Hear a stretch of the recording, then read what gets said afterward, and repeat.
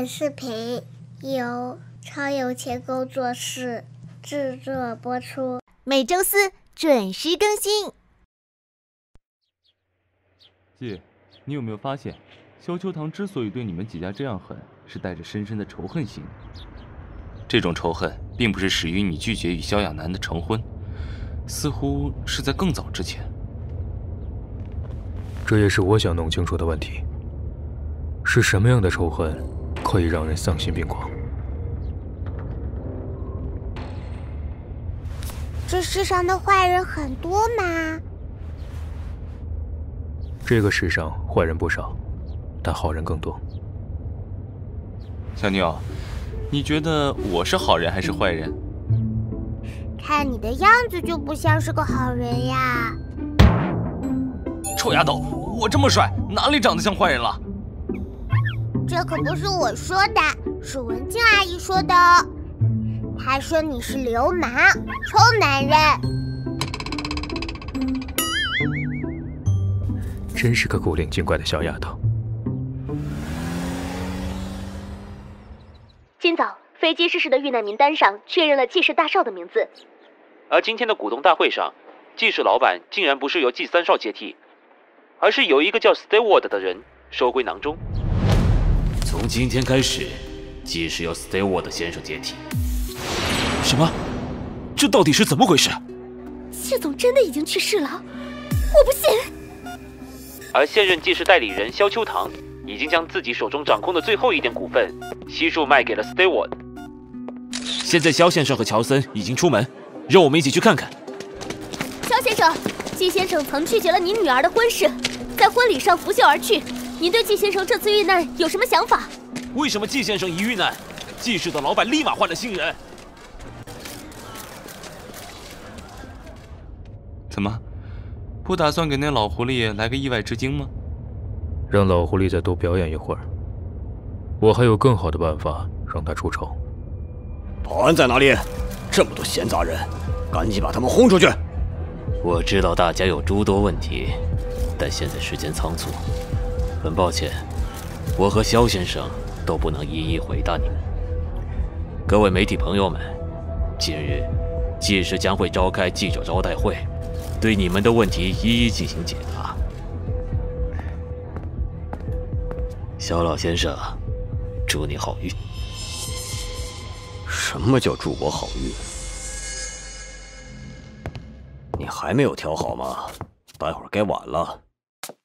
老公，我看我们还是别去了吧。我觉得亚楠他说的有些道理。这季君阳刚出事儿，我们就这样大张旗鼓的盛装赴宴，旁人会怎么看我们？会落人话柄的。唉，你说的这些我何尝不懂，可是机会难得呀。Stewart 常年行踪不定，要见他谈何容易？再说，咱们公司的情况，亚楠不知道，你还不清楚吗？不知道为什么，我总觉得这个 Stewart 来历不明，有点不放心。而且你不觉得纪氏被摧垮的太容易了一点吗？说你们女人吧，就喜欢瞎想。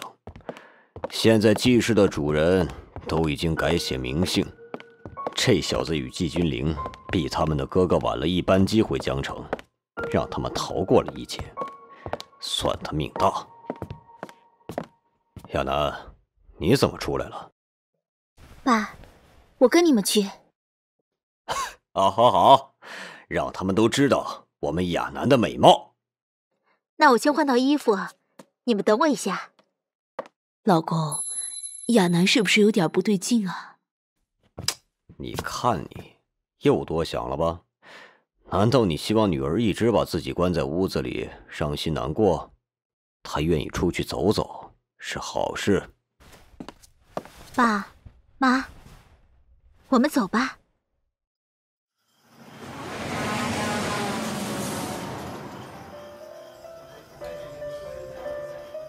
你们的名下到底有多少产业啊？走一个地方是你们的地盘，换一个地方又是你们的地盘，感觉你们俩就坐拥天下一样。具体的其实我也没算过。大大小小的公司，没在成千，也有上百吧。这么多，我的天，我从来没想过。傻丫头，这就吓到了。将来你老公只能有更多产业，到时候你怎么办？少开我玩笑。你们两个还有心情开玩笑？怎么了？宴会都进行一半了，小球堂这个老狐狸还没来。来得太快，就显得他迫不及待；来得晚，他可以说是帮助处理季家的一些事，给牵绊住了。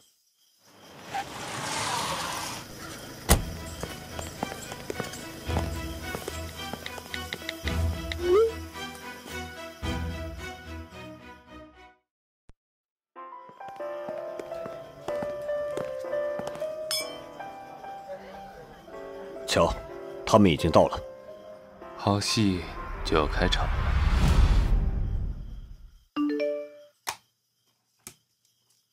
我们走。小丫头，跟叔叔打怪去。好呀好呀，打怪喽，打坏人，打怪物 ，biu biu biu。安安还小，让他看到那些人性里面最丑陋的一面，会不会不太好啊？放心吧，我们的女儿远比想象中的要强大。再说了，以后她还得继承我这么庞大的家业，有些事从小知道也是好事。好。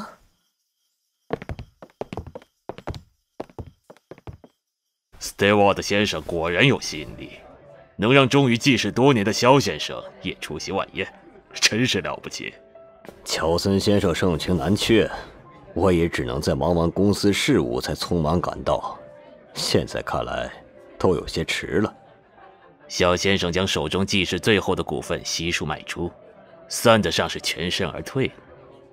李先生的话可不对，我与季氏同在，所以才会接受邀请来参加宴会。纵使君阳出了意外，季夫人也卧病，但我对季氏的忠心却是天地可见。哼，有什么了不起？卖了主子想找新靠山，充什么好人？这些人分明就是故意来揭我伤疤，都没安好心。来了这么长时间，乔森也没跟我主动联系，难道有什么问题？vowed先生收购季氏真是大手笔，不知道他是否有其他收购计划。一切还得看 vowed先生的意愿。就是说 vowed先生想收购其他企业就能收购？天哪，他是有多么庞大的财富？不好意思，失陪一下。萧先生，我给您引荐一下我的老板 vowed先生。怎么是个女的？是啊，难道传言有误？你们说这女人魔鬼身材上是魔鬼脸孔还是天使脸孔？还是算了吧，女强人往往不是你我能销售的。好漂亮的天仙妹妹啊，竟然比萧小姐还要美。她是谁啊？怎么从未在江城见过？竟然是你！你怎么在这里？怎么，萧小姐见我在这里很奇怪吗？这到底是怎么一回事？请各位来，是想让大家见证一个正人君子的丑恶嘴脸。你不是 steward？ 我当然不是 steward， 不过 steward 是你认识的人，也是大家熟悉的人。谁呀？小鼠，别来无恙。巨阳哥，你还活着？太好了，我就知道你肯定不会有事。萧小姐，请你自重。是谁打我？有本事出来！爸爸说我和千寻妈咪的，别的女人不能碰。这是谁家的孩子？应该是季总的女儿吧？你这个小杂种！你敢说我的女儿是小杂种？巨阳哥，我说错了。哼，小鼠，我没死你是不是很失望？哎呦，君阳，你这说的什么话？你没事，我高兴还来不及。切，难过的人还会全家出动来参加宴会，3岁小孩都不相信，还想骗倒这么多爷爷奶奶、叔叔阿姨、哥哥姐姐们，你当大家都是傻子哦？温千寻，这就是你教养出来的好女儿，没半点修养。再训我千寻妈咪，我还打你！不要淘气。没关系。爸爸，我没有亚楠阿姨淘气啦，她还会威胁啦、假造啦、欺骗啦。没想到还有这种事情，萧亚楠也太狠毒了吧！是啊，是啊。秋堂，别忘了，当年在你喜欢美丽的同时，还有谁狂热的追求着你？大嫂，我不知道你在说什么。既然现在落在你们手上，你们说什么就是什么，何必还来破坏我们夫妻的感情？哼，大嫂说的是不是真的？秋堂，你别听他们胡说八道，那种失去人性的事儿，我怎么可能做得出来呀？你又不是不知道，平时我连条鱼都不敢杀的，怎么可能去害人呢？连我这个小孩子都听得出来，你话里的自相矛盾，又想来骗这里的人。你以为大家都是笨蛋哦？小奶奶，你不敢杀鱼，可是敢跟萧爷爷一起在背后出谋划策来对付我爸爸的妈妈。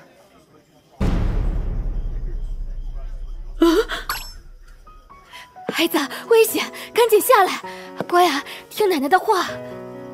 他曾说永远不会认安安的，现在却……你不是不认我的吗？担心我干嘛？你怎么照顾孩子的？不许凶我的千寻妈咪！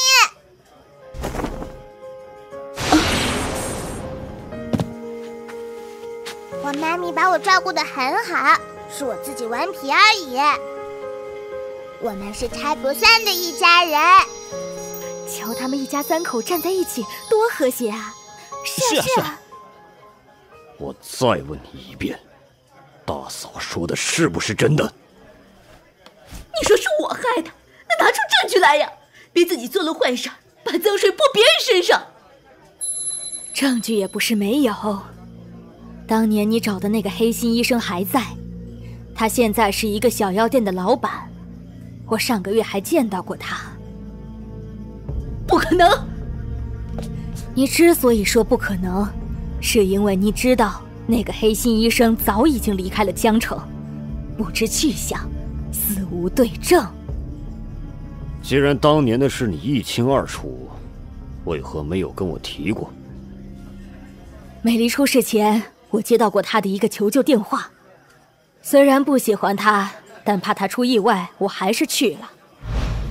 我和世君到了他家，就发现他倒在了血泊中，捂着肚子求救。救我！救我！我紧急拨打了急救电话，美丽却紧紧拉着我的手，只说了一个字：找。我以为是找秋堂，所以急忙把你叫到了现场，目睹一切。没想到几年后，一个卖药的男人找到我，我才知道了那个字的真正含义。太太，我有一个秘密想卖给你。直到这个时候，我才明白，美离跟我说的不是找，而是赵若梅的赵。你胡扯！让他说。我找你询问此事，你还跟我坦白忏悔，还求我不要说出去。我念在你跟秋堂结婚多年，所以一直替你守着秘密。没想到，你竟然是这么回报我的。这些都只是你编出来的故事，口说无凭。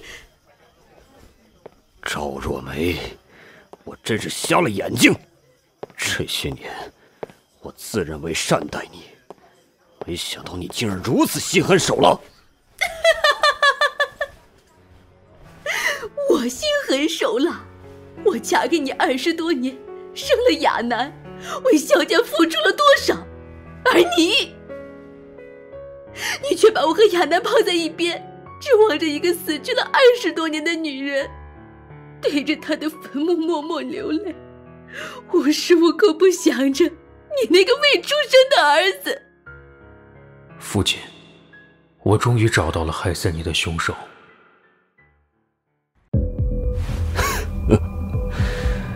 认错人，报错仇，我多年的苦心经营，不过是一场笑话。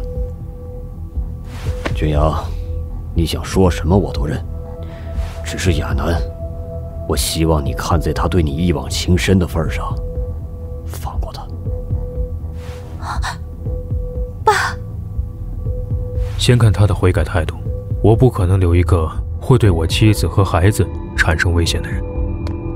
亚楠，你快去向温小姐认个错。我不要。温千寻，我承认我对你做过的那些事，那些全是出于我对俊阳哥的爱，我根本没错。亚楠，你别胡说。萧小姐，你终于肯承认了。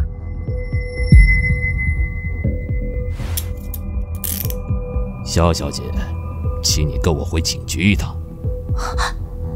到底是怎么回事？我的真实身份是有本国国籍的警察，你有权保持沉默，但你说的每一句话，温千寻，这一切都是拜你所赐。这种话还是等你从监狱出来再说吧。我的丫头被他们折磨得这么惨，绝对不能轻易地放过他们。谢谢老公。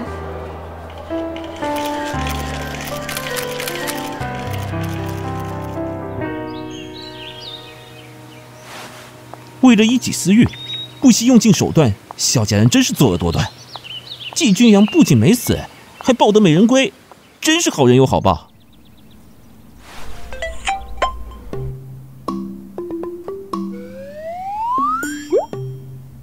季先生，网上好多人都吵着要嫁给你呢，你怎么看？可我心里只有你一个呀，此生非汝不娶。油嘴滑舌，来江城这么久了，你真的不回家看看你妈？什么时候他肯接受你了，我就什么时候回去。我跟你说正事儿呢，你别跟我开玩笑。昨天他可承认安安是他孙女了。可他还没有接受你，所以我们不能轻易低头。我想让你真正被他接受，而不是你委曲求全，懂吗？你们是想齁死老子吗？秀恩爱去一边。芭比那你一早就亲亲，羞羞羞。你们两个要去哪里呀？去湖边钓鱼，你们两个去吗？不了，我们两个另有安排。江城可真是个难忘的地方，这里是我和君阳爱情的开始。想什么呢？这么入神。想我和你第一次相遇啊。你是说江城大学那次吧？很荣幸来到母校演讲，我是季君阳。几年前，我跟在座的很多师弟师妹一样，准备毕业，准备工作。当时的心情，也许就跟现在你们一样，有兴奋，有迷茫。季学长好帅啊！可惜早就毕业了，我们这群新生可是联系不到这位优质青年的。我的讲演到此结束，希望能够对师弟师妹们的职业发展有所帮助与启发。谢谢大家。讲得干净利索，一点都不拖泥带水，和那些长篇大论的人完全不一样。今天的活动就到此结束，各班按顺序对茶。温千寻同学，你来一下。校长，请问有什么事啊？学校组织了招待会，你去准备一下，待会可要热情招待那些贵宾啊。学校不是有专门的招待员吗？我不去不行吗？不行，这次招待的都是贵宾，你们这些素质高的学生去招待，才显得我们尊重对方。再说，人家是高素质精英，就算喝了酒也不会对你们怎么样，放心好了。好吧。什么高素质精英？不过是一群衣冠禽兽。千寻，还愣着干嘛？赶紧给季学长满上酒杯呀！平时见你挺机灵，今儿个怎么像个木头似的？惨了，这下我逃不掉了。学长，请喝酒。这位学妹不是看上我们这位季学长了吧？说话都结巴。谢谢，你不愿意做的事儿，别勉强自己，少喝酒。这位学长好像有些不一样。学妹，再和我碰一杯。不行，我实在喝不下了，我要去个洗手间。你喝多了吧？以老欺小不是美德。当年你的老师就这么教育你，欺负学妹吗？千寻，快去快回哟！可真不想回去啊。可是包包还在里面，只能等到他们都散了，我再回去拿了。你没事吧？没事儿。想不想离开这里？当然想了。什么破招待会吗？好，那你在这里等会儿。这个包应该是你的吧？给。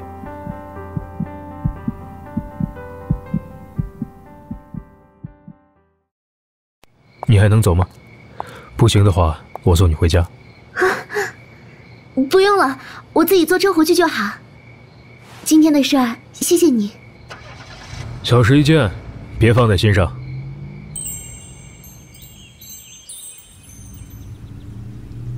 当时你以为我们都不会再见了，对吗？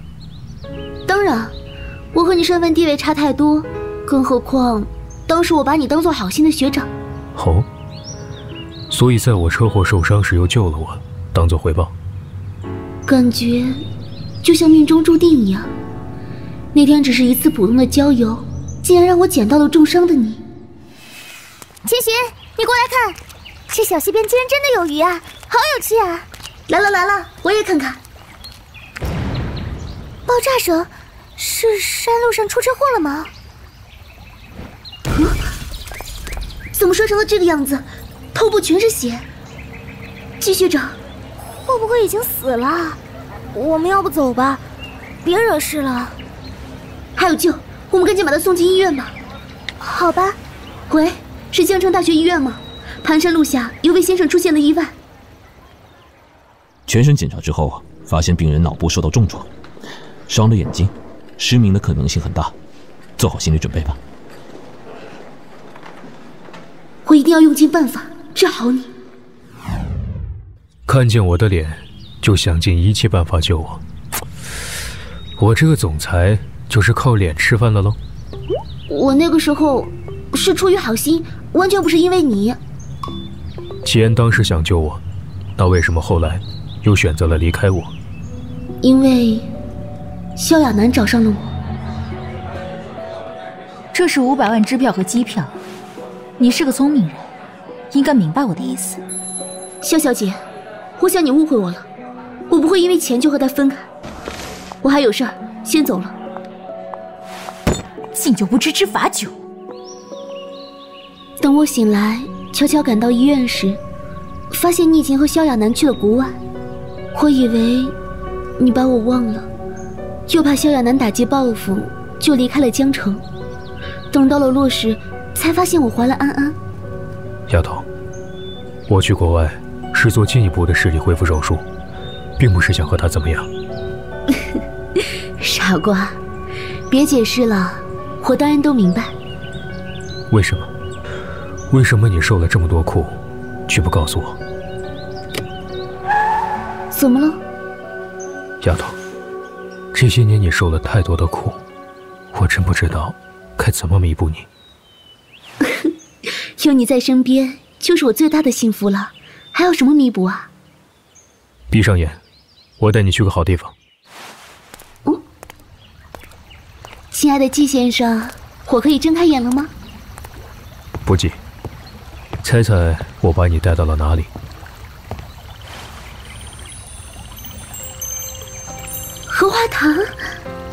这么快就被你猜中了，看来我有点小失败啊。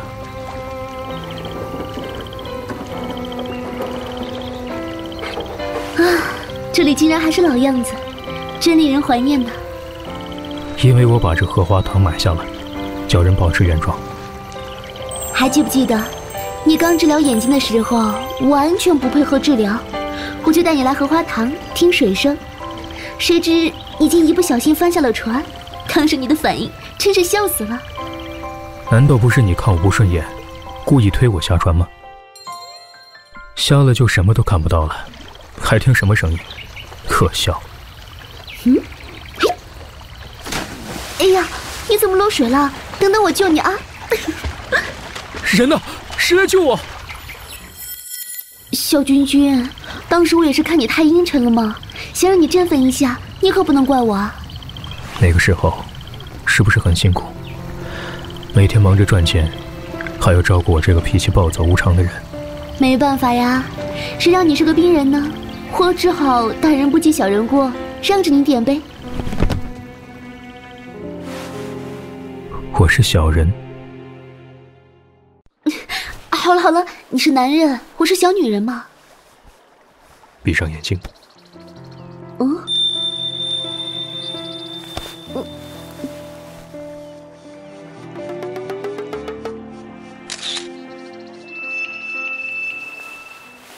谁在那里？哎，走了走了，这有什么好看的？别打扰人家。站住！快跑！待会被他们抓住就麻烦了。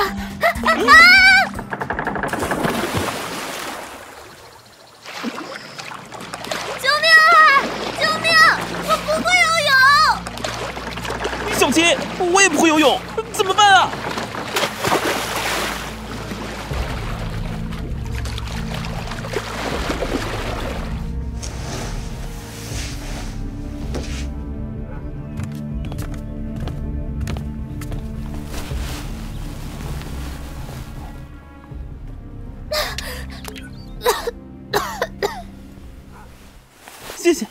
谢谢好心的哥哥姐姐。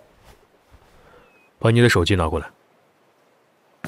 对不起，哥哥姐姐，我不应该偷拍你们，是我错了，我向你们道歉。这个小鬼倒是挺会选角度的。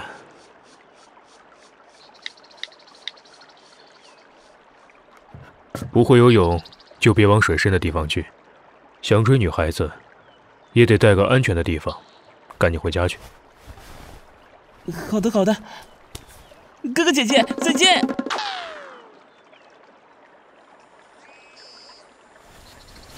看来得买身衣服换上才行啊。想不想回我们以前住过的地方看看？想是想，可你也得先换身衣服啊，要不然那里的租户还以为你是从哪里爬出来的水鬼呢。我就是那里的长期租客。走吧，我的季太太。真是拿你没办法，那就走吧，我的季先生。好多房子都要被拆掉了，好可惜啊。放心，我们的院子我保存得很好。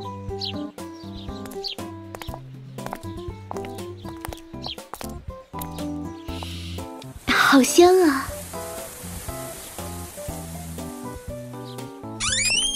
这棵树还是我6年前种的，已经长得这么高了。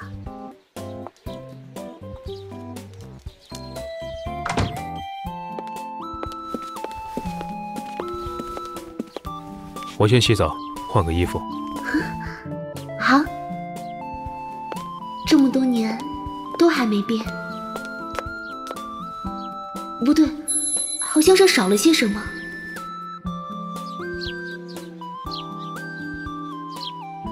中午我们在这里做饭吃，好不好？好啊。后来你还在这里住过吗？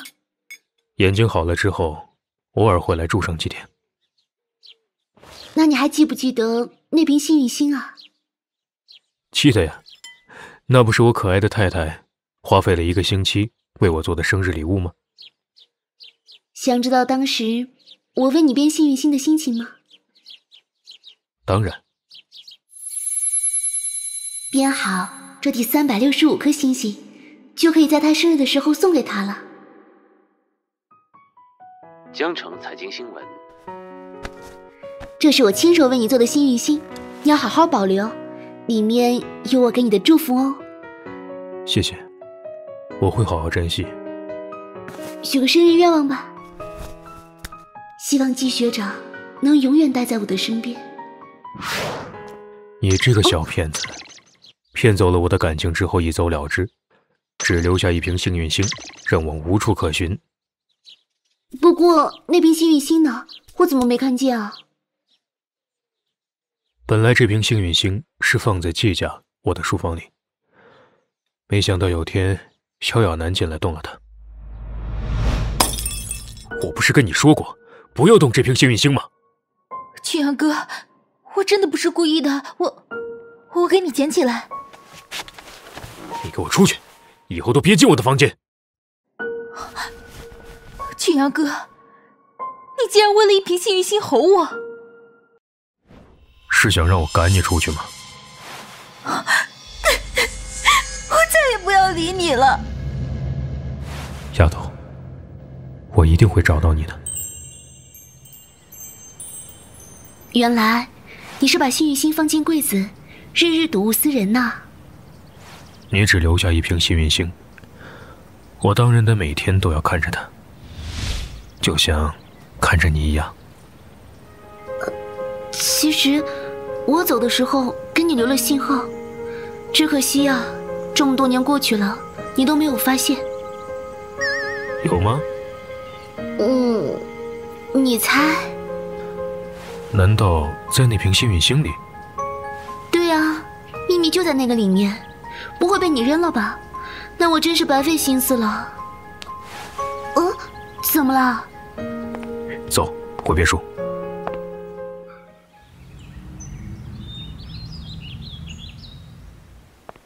怎么样？今天我们两个收获不小吧？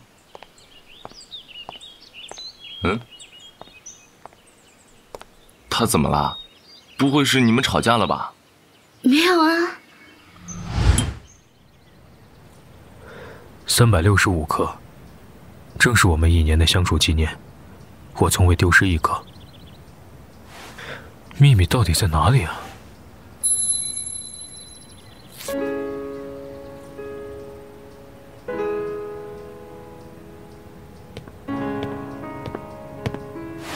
丫头，对不起，对不起，没有早点发现，对不起，让你受了那么多年的苦，对不起，没有早点抵达你的身边，对不起，让别人伤害了你。没关系，都已经过去了。我大体明白发生什么了。诗诗，怎样能让爸比妈咪开心呢？我不想看到他们难过。我们晚上一起吃鱼，大家开心一下好不好？好呀好呀，大吉大利，今晚吃鱼。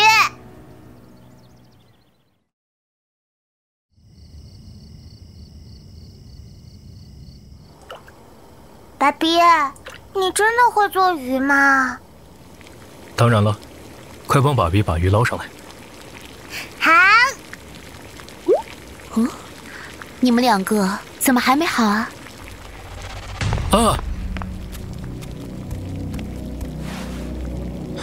快醒醒！你们中气啦！安安，你知不知道刚才吓死妈妈和爸爸了？你要记住，可没有下次了。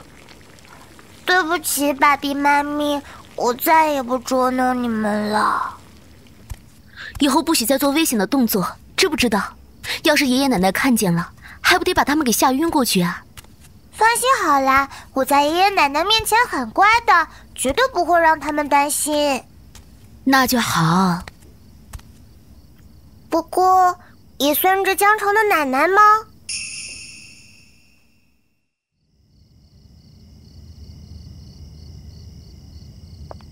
妈，你有心事？君灵，你说这儿子有了媳妇，是不是真的会忘了娘啊？你大哥自打娶了温千寻那个女人，哪还看过我几次啊？总是抱怨大哥看您次数少，可是这又怪谁呢？妈，我跟你说句心里话，千寻真的不错。那晚上你也看到了，安安有多聪明，要不是千寻教育的好，哪有那么优秀的孩子啊？你就真忍心不让自己的孙女认祖归宗吗？那是我们季家的遗传基因好。我就知道，老太太分明是喜欢上安安了，大突破大突破。要不明天我把安安带过来，让你好好瞧瞧。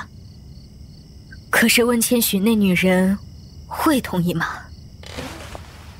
放心吧，明天我想法子把安安给您带过来。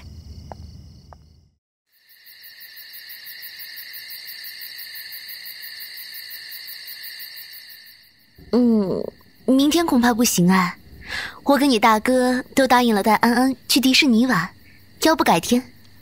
想看孙女，就自己来跟我说。你在中间当什么双话筒？哥，好歹妈现在喜欢上安安了，何不顺水推舟，让他们祖孙俩先处处，也许通过安安，妈很快就接受嫂子了呢。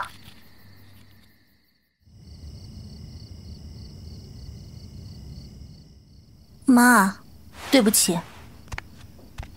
算了，肯定是温千寻那个女人不想让我见安安，不看就不看。妈，嫂子没有。你出去，我要睡了。喂，你就不能好好说话吗？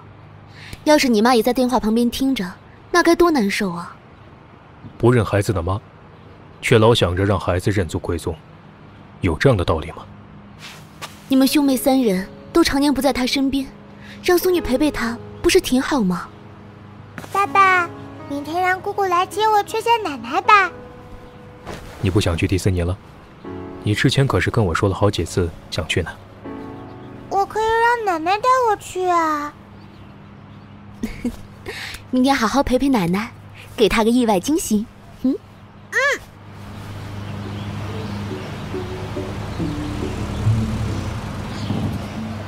嫂子，你就放心好了，有我在，保准小公主不会受一点委屈。就怕她自己顽皮，让季夫人担心。安安要听姑姑和奶奶话，别调皮捣蛋。知道啦。这孩子，但愿他能和奶奶和谐相处啊。安安，等你到了奶奶家，记得要逗奶奶开心。奶奶一开心了，也许就能慢慢的接受千寻妈咪了。姑姑，那样好假啊！我这个小孩子都知道阿谀奉承是不对的。这次难道不是千寻妈咪让你哄奶奶开心的吗？这次是我自己要来的，爸比妈咪尊重我的选择。而且妈咪让我哄奶奶开心，也不是让我阿谀奉承。我自有别的办法让奶奶开心。姑姑，停一下车。安安，你要做什么啊？姑姑，你等我一下下。好啦。你后面拿的是什么东西啊？让奶奶开心的东西呗。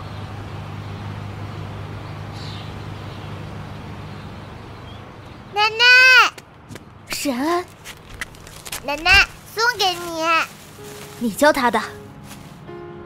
这哪用得着我教？是小家伙自己的主意。你怎么知道奶奶喜欢这种花呢？千寻说，康乃馨是母亲之花，奶奶您是爸爸的妈妈，我送您花是想谢谢您给了我一个很棒的爸爸。只是我身上的零花钱不多，只能买这一点儿。我们三兄妹年年都让人订花送给他，却从来没有当面对他表达过感谢。这次小公主可算是戳到老太太的心了。虽然只有一点儿，可奶奶也感受到你的心意了。奶奶很开心，安安，谢谢你。安安晚上要不要住奶奶这里？可我没带换洗衣服呀。那还不好办，奶奶带你去买啊。好啊。哼。老太太已沦陷在了安安无敌魅力中。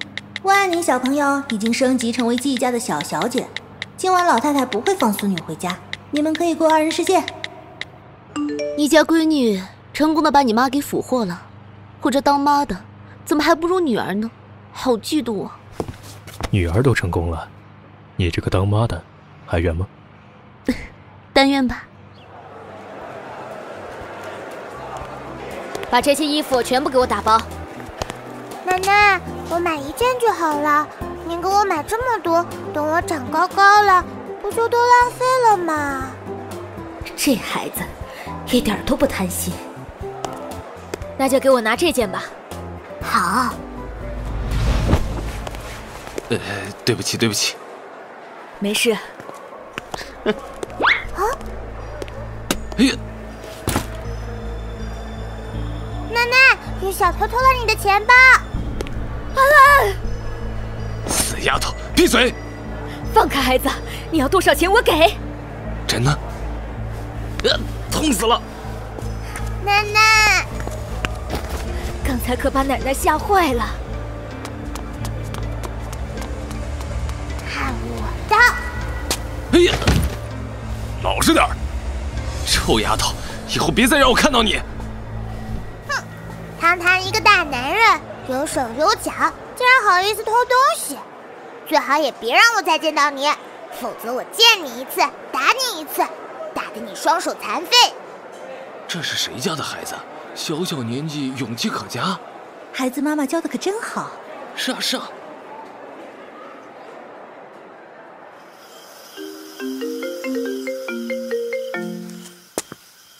我是温千寻，季夫人您好。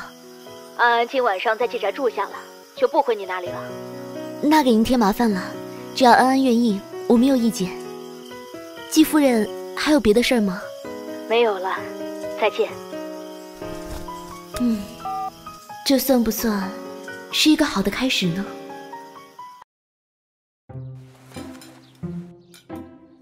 奶奶早。早，宝贝，快下来吃早饭。安安还是季家的根，就算是温千寻养出来的，也没有那么差。下一步就应该让安安认祖归宗，可是该怎样让温千寻同意呢？奶奶，我们今天去什么地方玩啊？今天跟奶奶一起去看看爷爷，好不好？爷爷？好，我跟奶奶一起去。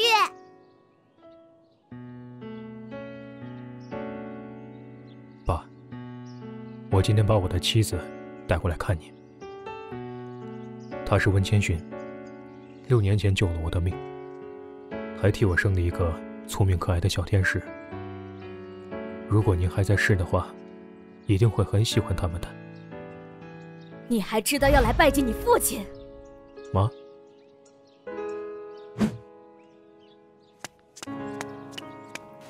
爷爷，我是安安，不好意思哦，迟到了这么多年才来看你，都是我不好，让奶奶生气了。爷爷，您看在我这么可爱的份上，原谅我好不好？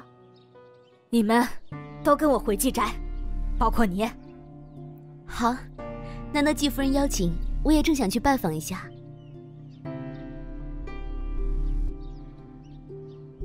温千寻，想入我季家可以，但孩子必须马上改姓季。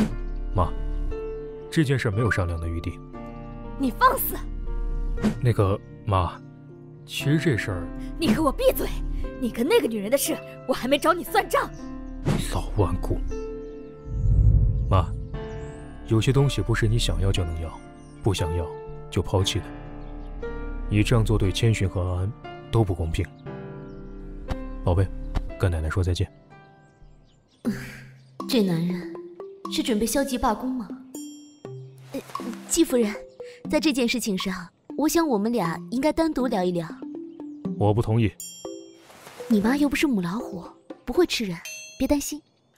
有什么话不能当着大伙的面说？季夫人难道不敢与我单独相处一会儿吗？还怕了你不成？你跟我来，其他人就在这里给我坐好。别以为你迷惑了我儿子，就能凭你的3寸不烂之舌来打断我。OK。爸爸，他们怎么谈了这么久？奶奶会不会凶千寻呢？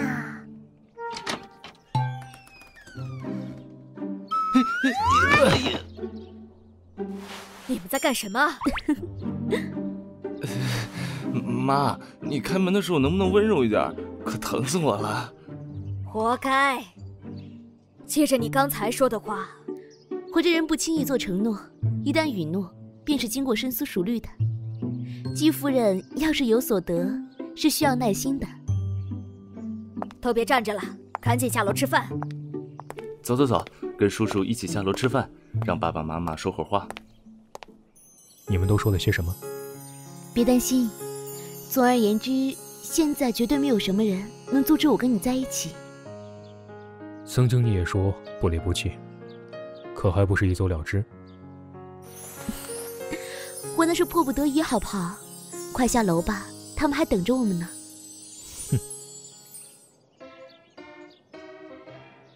既然都回来了，就别住在外头了，家里又不是没有房间。太阳打西边出来了吗？妈经过一番彻谈，感性了。好啊。你也别以为让你住进来，我就已经完全接受了你。你现在还只是在考验期而已。欢迎考核。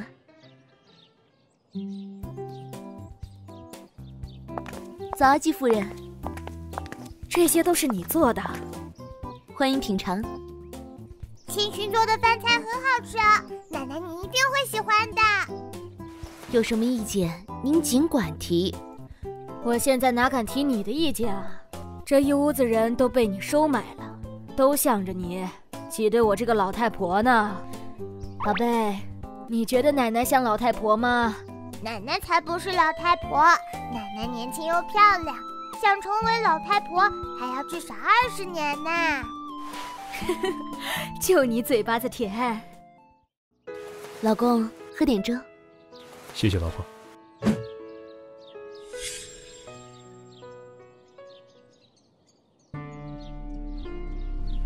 妈，求求你让季阳哥把我放了吧，我真的知道错了，这根本不是人待的地方，再待下去我就要死了。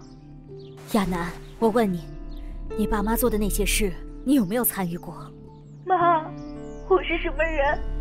这么多年你还不清楚吗？他们那些事我根本不知道啊，我是被冤枉的。那你又为什么陷害温千寻？我是太爱季阳哥才会那样做的，现在我真知道错了，我对不起温千寻。等我出去，我一定好好的向他道歉。时间到了，走吧。妈，你就让季阳哥放了我吧，求您了。亚楠，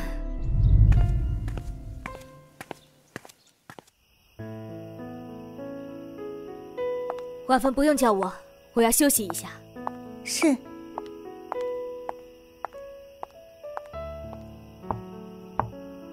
不是说了吗？晚上别打扰我。季夫人，我是来给您送饭的。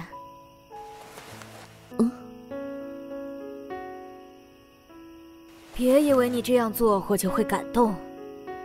我没想让您感动。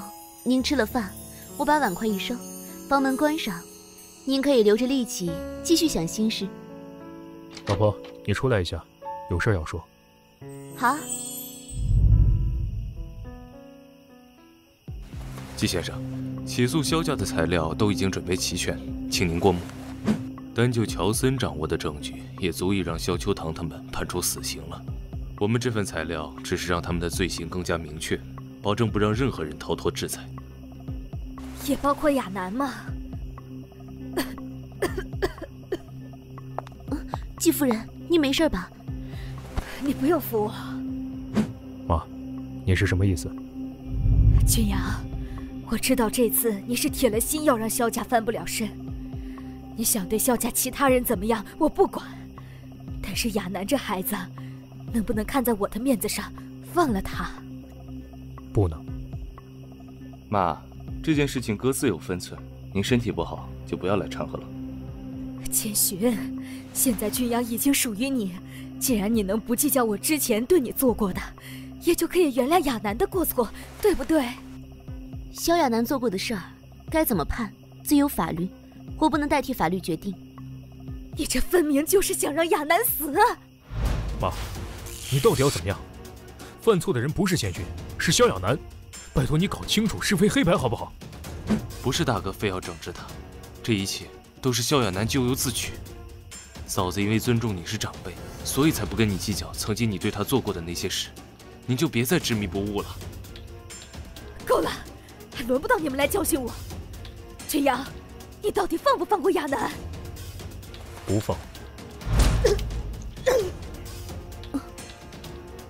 妈。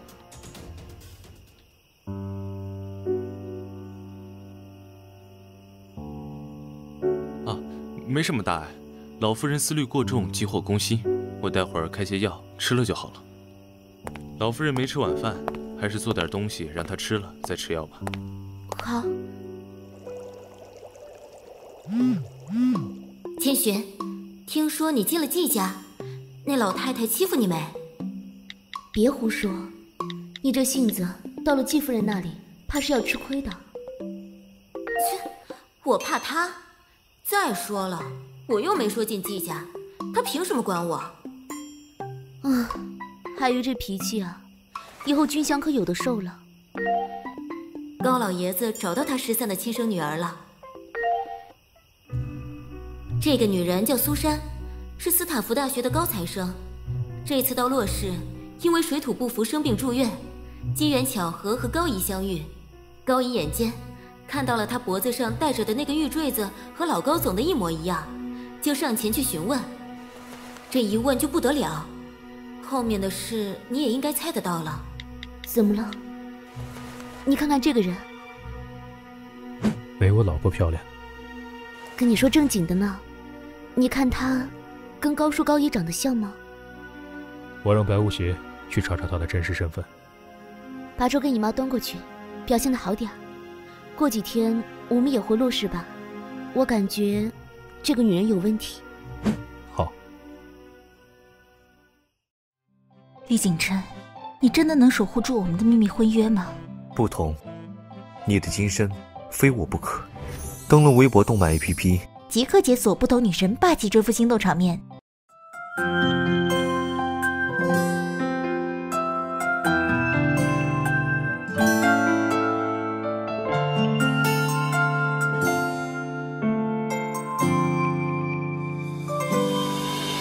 初次相遇时突然的心动，你的微笑像颗糖，在我心里甜甜融掉，是甜蜜味道。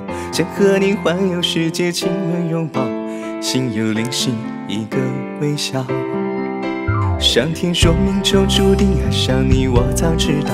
酸甜融化里你甜甜的微笑，飞扬的裙角是无可代替的美好。时间静止在这一秒，我问你这秒，像棉花糖一样。我问你这秒，从心里一点点的发烧。我爱你，全世界都明了，我的世界因你而美好。你自信又灵犀的微笑，默契真好。幸福要向全世界宣告，跨越世纪风暴的阻挠。每次转身，你在就好，刻下我与你的爱的符号。